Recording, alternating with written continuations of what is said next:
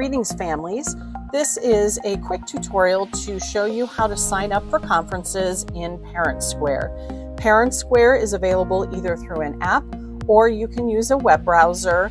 Go to www.parentsquare.com and log in with your email and password, and you will be able to sign up using that method as well as using an app. All the same features are available in both versions. It just may have a slightly different layout. So right now you are going to see this through the eyes of an iPhone, and when you click and open your app, it will open up, and if you have children in different schools, you will need to navigate to the different school to sign up for the specific teacher that you are requesting a conference for. So your child's teacher will create a post, and they will have a post that looks something like this. They may have a different graphic and information that's similar, but you can see and find out the details in the post. In the middle of the upper screen, you'll see a yellow circle with a hand in it. And that is what you are going to click on to open up all the slots. Now you are going to see right now there are already 3 of 18 slots filled. And you will also see that sign up names are hidden for the post. So you will not be able to see any other family names or any information that has been entered. Only the teacher and you for your post can see that information. So that's a nice confidentiality feature in this program. So I'm going to open up the slots, and you can scroll to see all the appointment slots. And you'll notice that the 3 slots that have already been filled are grayed out and it's not available.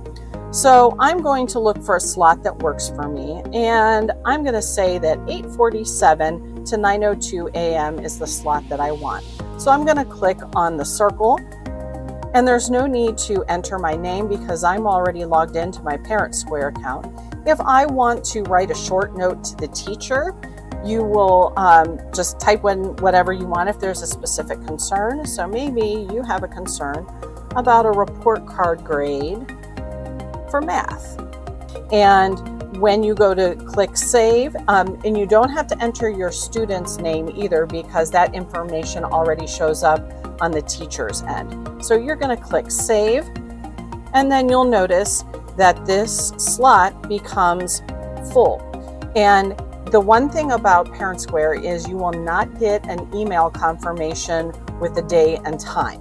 You will get a reminder the day before your appointment, but you will not get a confirmation. Now, let's say you have something come up and the appointment is no longer convenient and you need to find another time, but you want to release that time. You can go into the appointment that you signed up for and click the X and say remove sign up. Yes, I want to remove it. And that appointment becomes available again and released to the public, and I can find another spot. So it's very simple. If you have any questions or need any help, we encourage you to reach out to your child's teacher, and we hope that this is an easy experience for you and provides a level of convenience to help you manage your busy schedule. Thank you. Have a great day.